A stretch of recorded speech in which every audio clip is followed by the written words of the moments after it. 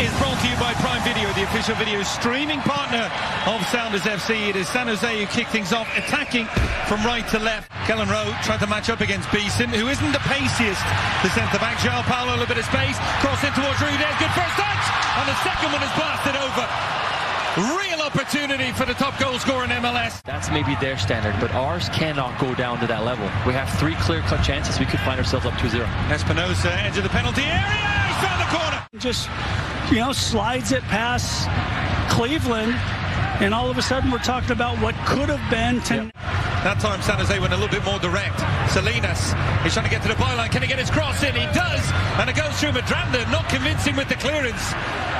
Cassis to the path of the goal scorer. Espinosa on his left foot strikes, and Cleveland spills that one. Has to get it in at the second attempt. Cade Cowell was ready to pounce. The top goalkeepers, let's say Bayern Munich, Manuel Neuer, who has to make maybe one save. That's well done. He plays a natural right back against Mexico in the Gold Cup. Pretty much the role he's playing in right now. But Marcos Lopez making the run inside the area. The ball pulled back. And that's going to be the killer goal. And you know who. Yep, Chris Wondolowski once again. Regardless, even if they call this back and it stays 1-0, if this result holds, this is a gut check. This is a tough one. No goal.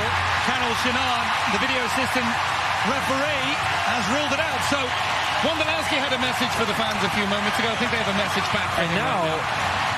The referee didn't give a free kick there. You could see Will Bruin telling Arriaga, just launch it. There is the final whistle. San Jose end their streak without a win. And it's 2 straight defeats at home for the Sounders.